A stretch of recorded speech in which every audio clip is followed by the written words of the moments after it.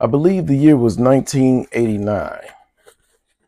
And Whitney Houston was on our Arsenio Hall show, and she wasn't pleased with the reaction of the black audience to her two previous pop albums.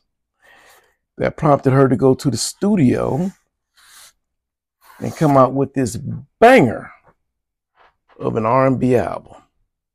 Probably one of the best R&B albums ever. I'm Your Baby Tonight. And what did I do? I purchased it on vinyl.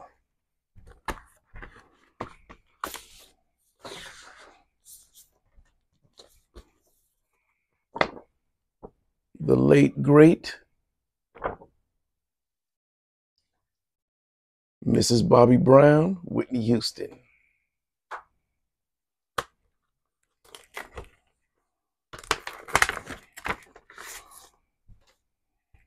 It don't matter what I play, from what side.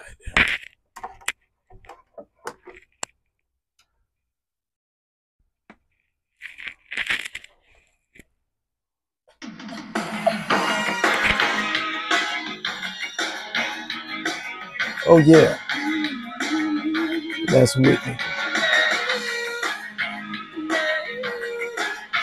That's Green's Eye View, on one of the greatest singers ever. Top 5, easily.